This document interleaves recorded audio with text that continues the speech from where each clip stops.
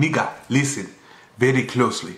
I'm tired of bitches calling themselves dimes. Now, you have to understand this. When it comes to dime, you must know concept of dime. The dime is one of the smallest coins in your pocket. The dime is worth 10 cents. That means 10 cents equals 10 niggas, which means you a whore, you a slut, you a boss down, you are a broke down bitch, you are a bottom bitch. The way you make me feel.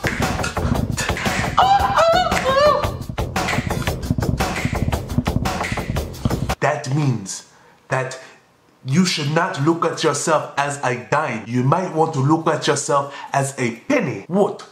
You don't like the penny? Penny made of copper? Don't it supposed to mess around with black power? No? Okay.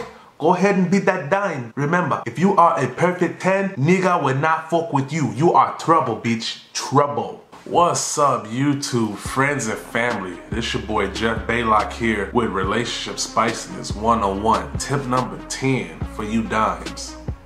Now, the tip that I got y'all for today is for the fellas, man. We done been through 10 episodes. I'm excited, so let's go. Now, I'm gonna put it to you like this, man. Fellas, when was the last time you walked up to your woman and you told her how you feel? I ain't talking about just, yo, I'm feeling good, I'm feeling great, my day is cool. Say things like, yo, babe, I think you wonderful. I think you amazing. I can't live without you. You know, you complete me, you my real. Things like that. Not things like, you alright? You cool and everything, you know. Got a little TNA going on, your nails on fleek. No, we don't want to look at our women like that. You want to walk up to her, look her dead in the eyes like you finna kiss her. But instead of kissing, you just let her know how you feel.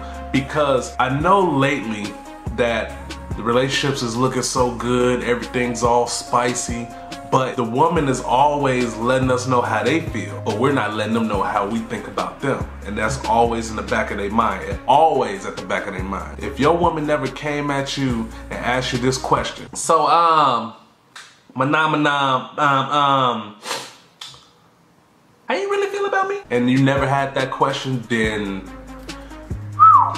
good luck in that relationship. But just walk up to her and let her know how you feel. But be honest and truthful. No bullshit, no lies, no games. Okay? And that's all the tips I got for you guys today, man. Tune in next time for Relationship Spiciness 102. So, just to let y'all know, if you made it through these videos, all 10 of them, congratulations, you have graduated. Comment, like, and subscribe if you haven't already. And if I leave anything out, please put them in the description below. I'm always here, and I always want to listen to y'all opinions. Like and share the video, man. Till then, I'm signing off, man. Y'all better tell them girls how they really feel. You tell them girls how you feel about them. Keep it spicy, my friends.